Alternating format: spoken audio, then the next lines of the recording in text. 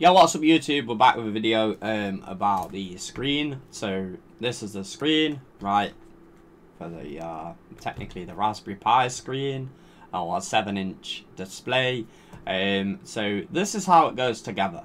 After playing around, basically the screw goes through here, yeah, and then the bolts attached to the back.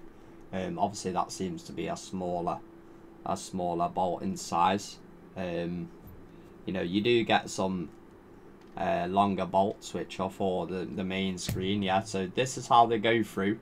If you see my last video, you will see that this basically was drilled to one side.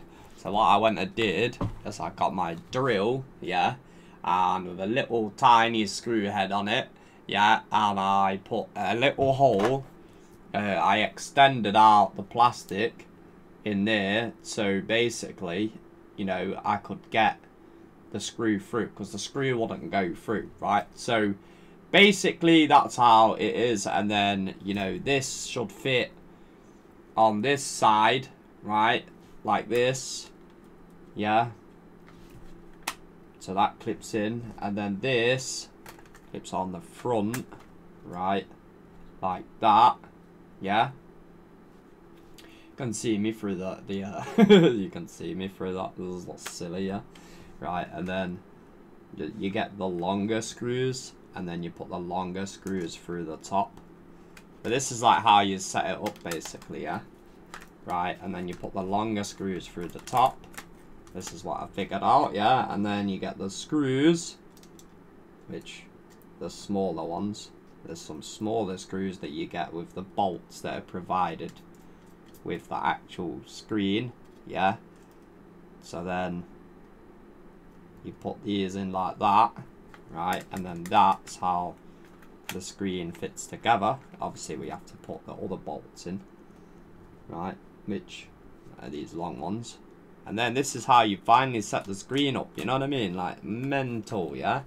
I was like, when I looked at it, I was like, how do you do this? You know.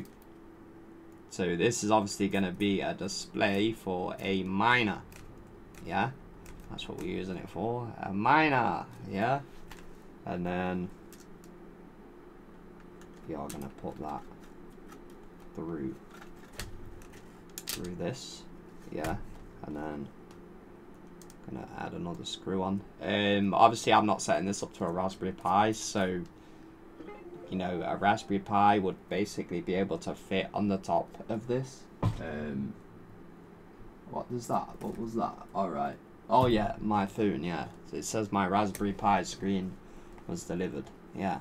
Yeah, I know. I'm holding it right now. You know. So there's another way that you connect the Raspberry Pi screen actually to the back of it, and you do get some other bolts and some spacers, which I don't require as I'm not putting a Raspberry Pi on it. But then again, I think I'm probably going to buy one of those anyway, because they're quite good for setting up nodes. So I'll probably do one of those eventually, yeah. And then this is how it's set up.